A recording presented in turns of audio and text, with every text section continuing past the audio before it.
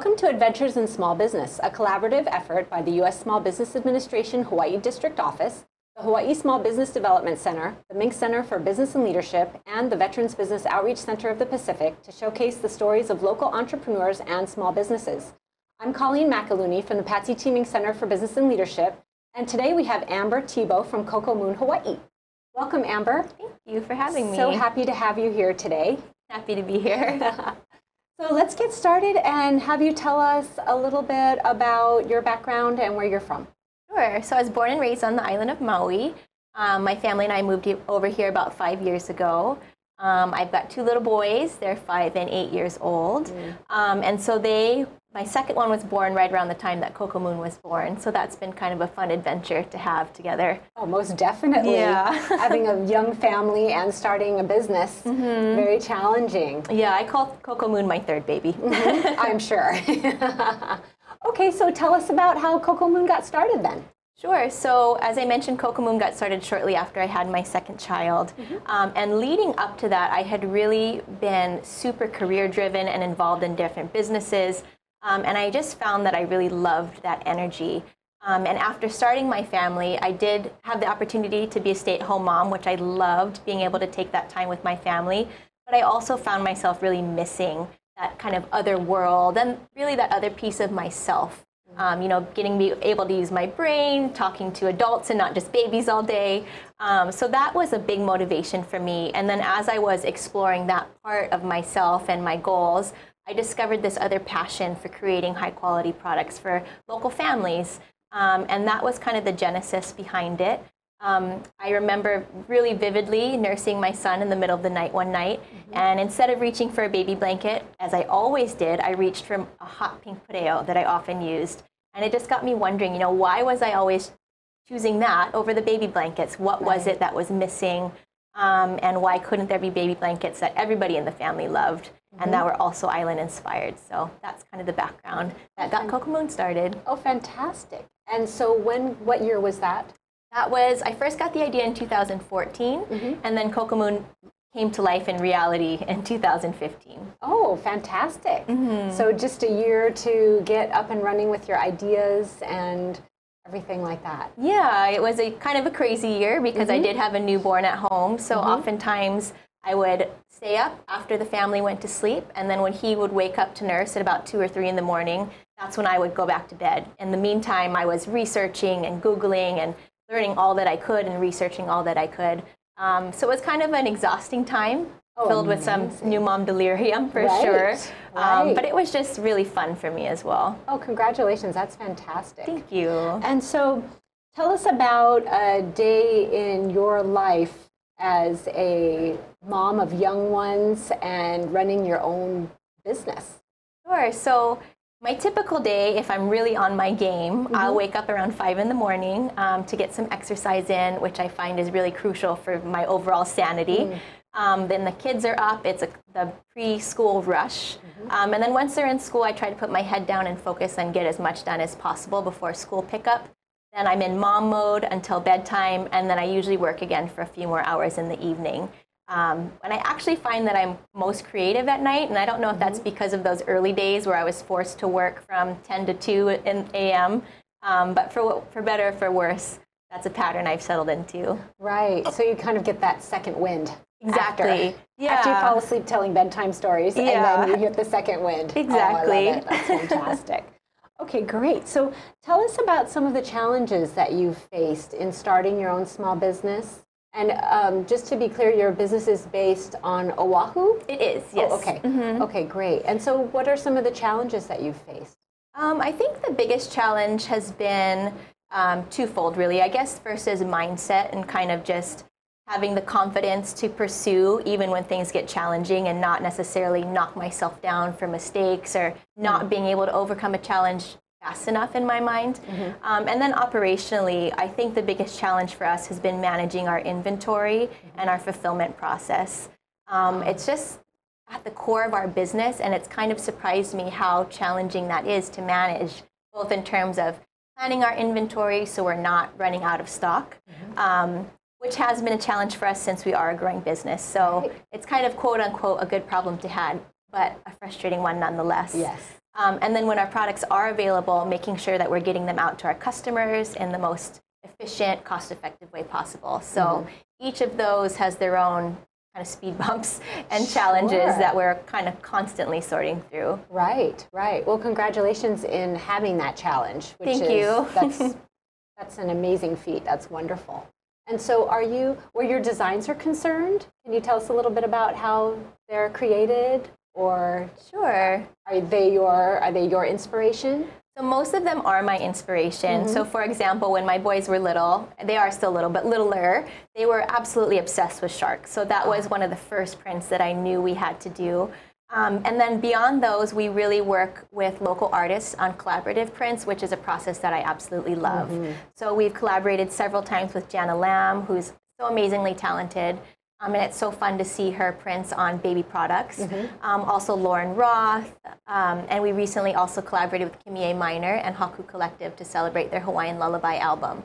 So oftentimes we'll see kind of a print or an artist or an idea that we find inspiration in, and then we find the right people to help us bring it to life on the right products, and it's just a really fun process. Right, and collaborating with other women small business owners is very, trying to think of the word, it's heartwarming. It really is, it's nice, and you feed each other. Absolutely. Right? With your ideas and being able to help support each other. It's really become my favorite part of the business. And it was kind of an unexpected favorite part. I didn't really realize how many women small business owners I'd be able to connect with along this path. And it was actually great. I just went to a local market last weekend, and I knew so many of the shop owners. And it was just really great to see them again and support them and kind of cheer them on to see them grow and succeed has been really special. Right. Oh, how nice. That's fantastic. Okay, and so why don't you tell us a little bit about are there any specific challenges or issues that you've overcome in the last probably 2 years, I would say, other than maybe your production, or how about finding help or employees to help your growing business? Has that been a challenge for you? Yes and no. I feel like I've gotten really lucky in that respect. But because I am such a small business, I work out of my home. So finding support can be kind of tricky because essentially you're inviting someone into your home, or you're trusting them to work remotely, which brings its own challenges. But I have a right-hand woman, really, she's become, who actually lives in Illinois. She lived here originally. Her husband was in the military, and when he chose not to re-enlist, they moved back home to Illinois. But we've just stayed connected, and she has just been a wonderful resource. She just is kind of the epitome of what I feel like all small business owners are looking for, just a really easygoing, highly motivated, independent worker, and I just feel really lucky that I found her. And it's been a really great way for me to kind of develop company culture and operational procedures and systems on a one-on-one basis. So now when we're ready to hire the next person, we kind of have a good foundation. Oh, that's fantastic. That's wonderful. So let's talk a little bit about what makes Coco Moon Hawaii unique in the baby clothing and accessories market. Sure. So one of the things we hear over and over again from our customers is how incredibly soft our products are. One of the artists that we collaborated with actually is a master Hawaiian quilter, Patricia Leigh Murray. And when our product came to life, the first thing she did is she squeezed it and she brought it to her chest and she said, "Oh my gosh, it feels like an ulu hug." And it was just such a sweet moment, and it really just kind of captured one of the things that customers are always telling us, and I got to witness it firsthand, which is really awesome. Yes. And then apart from the softness, we also hear feedback about how much our customers love our designs. You know, they're really unique, and they have a really modern kind of island touch to them, which is kind of multi-generational. We have families that are buying it for their newborns, buying it for their toddlers, and even mamas and grandmas that are buying them for themselves because they just love the prints and the softness so much. Oh, how sweet. Oh, that's wonderful. So we actually didn't open with talking about what the products you carry. I know we're going to see some in a little bit, but tell us about your product line. Sure. So we make a range of Buttery Soft Baby Essentials. So we make various types of blankets made out of a muslin fabric, and also clothing and hooded towels. And our clothing ranges from newborn sizes all the way up to about 4T in most cases. And then we've recently started making some mommy and me matching items, including women's robes and throw blankets as well. Oh, fantastic. That's wonderful. And then accessories. I know I was looking at your website, and the thing that touched me the most was the lovie. Yes. That's so wonderful. So like a security blanket. Exactly. Yeah, so once that little one kind of graduates out of the crib and starts walking around, and they want to carry their favorite blanket with them everywhere. And sometimes a full-size swaddle blanket's a little cumbersome. So now it's really easy for them to always have their favorite blankie with them. Yes. Oh, that's so sweet. I just love that. That's great. And so I know that you have a giving back program at Coco Moon. So why don't you share that with us? Sure. So we started our giving back program in 2017, and it has always been a goal of mine to weave a giving program into the fabric of the company. So I was so excited to be able to bring that to life. It's the 1% for Hawaii program, and it was loosely modeled after Patagonia's 1% for the Planet program. So we were passionate about keeping our support within the Hawaii communities. So we donate 1% of our sales to to local nonprofits. We've supported organizations geared toward the environment, specifically the ocean in most cases, since that's a personal passion of mine. And then we've also given to organizations that support families and mothers and children. And our most recent organization that we're donating to in Q4 is Kapilani Medical Center's Emergency Transport Program. Oh, how nice. That's so heartwarming again, and just the fact that you have woven that into your business model is just amazing. That's fantastic, and it's changed a little bit. You're slowly morphing it. We're going to talk a little bit about the future of the program a little later. But so it's changed from a monthly giving to a quarterly giving. Exactly. Yeah. So you have more impact. Exactly. I mean, I really loved giving to so many different charities, but at the end of each month, I felt like I wanted to give more. So by switching it to a quarterly basis, it kind of allows us to deepen our impact with more specific groups. And I think the impact has been really positive, and the feedback from the organizations has been really positive as well. So I think we'll continue that trend. Oh, fantastic. So are you choosing the nonprofits, or are they coming to you, or have you got a system set up for that yet? Not quite yet. So basically it's just been us choosing. And because of the network of mothers that we've been able to connect with, we often hear a lot of feedback about organizations that have supported them, or that they have heard of that they would like us to support as well. So it's been kind of a really open process. And it's one that we look forward to kind of continuing to develop and hone down a little bit more as well. Right. Oh, that's fantastic. Well, we're going to take a break, and we'll come back and we will see some Coco Moon Hawaii products in person and some photos. And I'm very excited to continue the conversation with Amber. Hello, I'm Mufi Hanneman. I want to tell you about a great show that appears on ThinkTech Hawaii. It's all about tourism. In fact, we call it Tourism 101, where we talk about the issues and challenges that faces our #1 industry throughout the state. We'll have some interesting guests, very informative dialogue, and allow you an opportunity to maybe learn a little bit more about why this industry is so important for our state. It's been great for us in the past, we need it today, and especially going forward. That's Tourism 101 on ThinkTech Hawaii. Mahalo. Hi, I am Yukari Kunisue, host of Konnichiwa Hawaii, ThinkTech Hawaii's Japanese program, broadcasting every Monday from 2 p.m. I usually invite a guest in Japanese language community who does interesting things, and I'd like to share stories with you guys. Please tune in and listen to Konnichiwa Hawaii.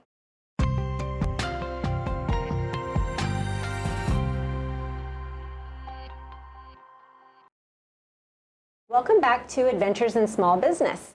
Today we have Amber Thibaut from Coco Moon Hawaii with us. And we're going to take a look at some photos that she has of her products and some actual products that she's going to hold up and show us too. So maybe why don't we take a look at the quilt first? Okay, sure. So this, as you're seeing on the screen and also here in person, this is our first ever limited edition holiday release. And it is our second collaboration with Master Hawaiian quilter Patricia Lame Murray. And she modeled it after a Christmas wreath.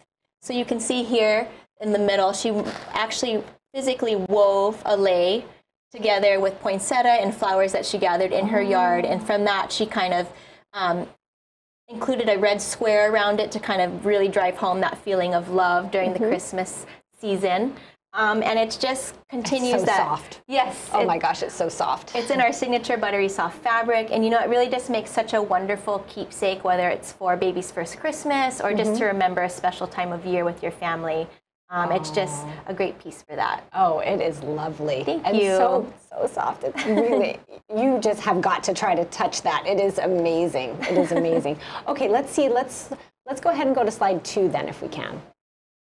Sure. So this is our Mommy and Me collection, or pieces from it. You can see our mama robe, as well as a newborn layette gown and headband, and then a dress as well. And it's just such a fun way to remember those early days as a family. You can only match with your little ones for so long before they'll soon reject that idea. That's right. And we've gotten great feedback from our customers on how much they love it. And I love seeing everyone's photos of them matching as well. Oh, wonderful. So how many prints do you have in the matching? Is it 2 robes? So right now we just have 2 robes, the plumeria, which you saw, and then a hibiscus as well. Oh, wonderful. And we'll be adding more prints next year, as well as some more prints geared towards the boy moms as well. Oh, okay. Okay. And then let's see, can we see slide 3?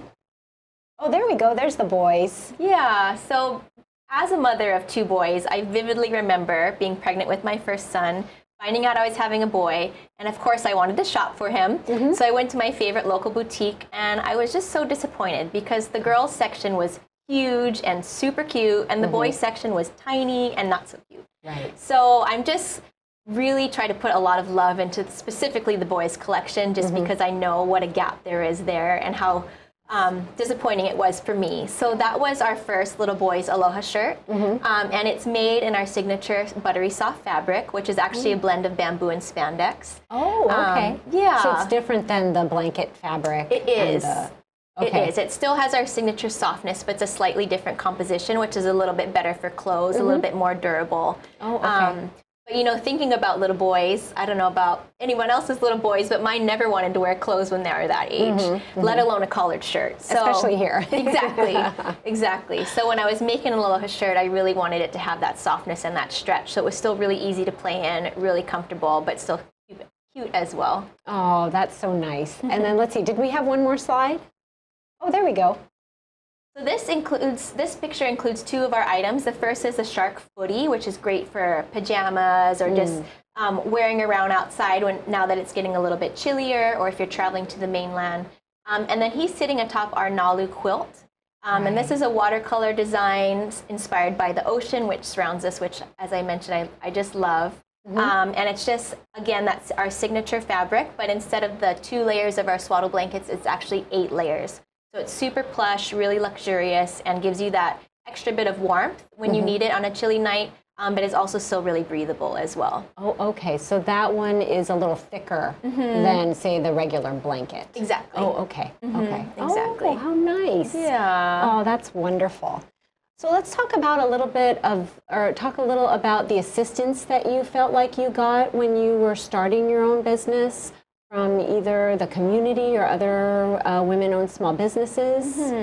So when I first got the idea, we were still on Maui, and I feel really fortunate that actually one of my neighbors was a female small business owner, and I just ran the idea by her casually, and she just was so kind and supportive in letting me bounce ideas off of her. She invited me into her home, shared some of her experiences with me, and was just really an open book, and I just appreciated that so much.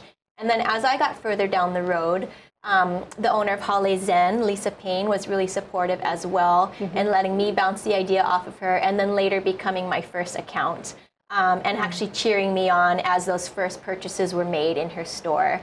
So that's wonderful to have that kind of support from other women business owners. It was amazing, and I think it really laid this foundation for kind of how to conduct yourself as a female business owner. You know, they were just so warm and supportive, and I really try to carry that forward as much as possible as well. So it was great. Definitely. It's so nice to see current women lifting other women who have ideas and who would like to start a business and helping and supporting that. That's fantastic. It is, and I think that the Hawaii community is just so special in that way. I really haven't run into anybody on the flip side of that. You know, the women business owners that I've come into contact with have all been really wonderful. Oh, wonderful. So I know that you're a recent Mana Up graduate or alumni, and as we know, Mana Up is a small business accelerator. And can you share just a little bit about that and what you feel like you've gained from that? Sure. So I think, you know, prior to Mana Up, Coco Moon had been growing really steadily, but Mana Up stayed true to its purpose and really did help us to accelerate. And they just provided such an amazing group of resources, not only from the business side, but just also being able to connect with other business owners and having that network of support and being able to kind of commiserate on the valleys and celebrate the highs has been really awesome as well. Oh, I'm so glad. Congratulations on that too, by the way. That's fantastic.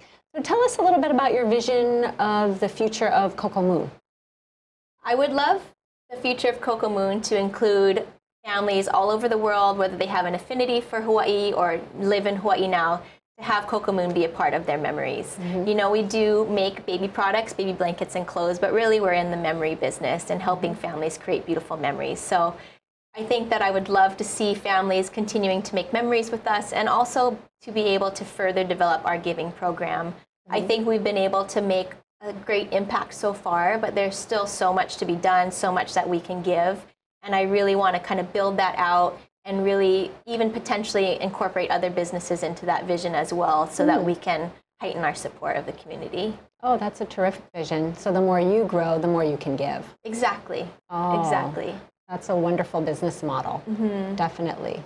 And I understand that you don't realize it when you're in the thick of it, but I have hindsight in having 3 grown children that is such a finite period of time in your child's life when they are young, and that you have all those wonderful little warmy, lovely things to share with them. So I agree, that's fantastic to have that as your vision for the future.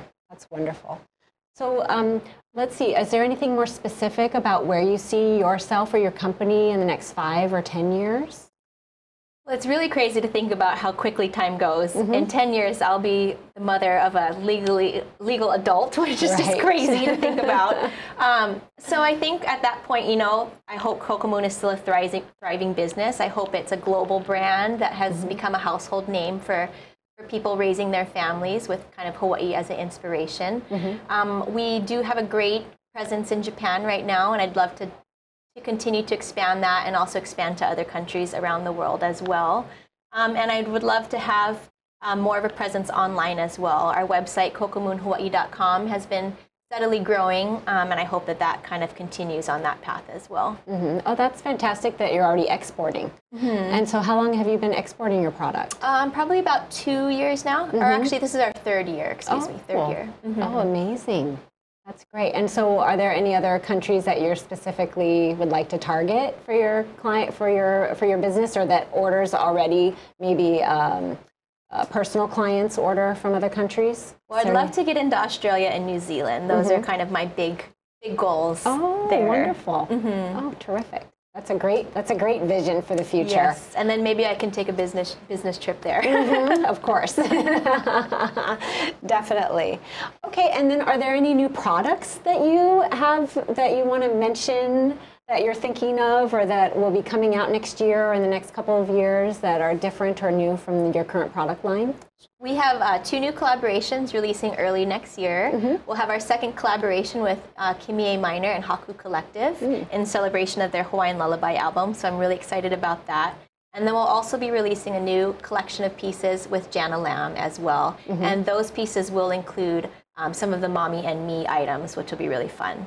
Oh, that's something to look forward to for sure. Are they new prints and then the styles will remain basically the same, or do you have new styles coming up as well? We hopefully will have new styles, but it'll definitely be new prints. Oh, that's exciting. Very exciting for all of your loyal followers, for sure. Definitely. Okay, so tell us one more time where we can find Coco Moon Hawaii. Sure. So you can find us on our website, cocomoonhawaii.com. And we're also in a handful of retailers across the state, which I just love because it makes it really easy to run out and grab that last minute gift. Yes. So here on island, some of our retailers include The Growing Keiki in Haleiwa, Sand Kids in Kailua, and Owens & Company in Chinatown. But if you go to our website, on our retailers page, you can find the entire list there. Oh, fantastic. That's great. And so now I wanted to talk a little bit about Shop Small Hawaii and to let everybody know that we actually have the Kailua Sip and Shop this evening at Kailua, downtown Kailua. It's at a number of different locations. There's a stamp card where you can go and visit multiple retailers to get a stamp and then enter a Instagram giveaway. And Sand Kids is one of the participating retailers, so you can find some Coco Moon Hawaii products there. And then also to remember to remind everybody to support Shop Small Hawaii. We also do have a $1,000 Instagram giveaway if you take a photo of yourself in front of a small business and then post it to Shop Small Hawaii. And we would really love your support for that. So I'd like to thank Amber from Coco Moon Hawaii for being with us here today and wish you all the best of luck. Thank you. I really appreciate that.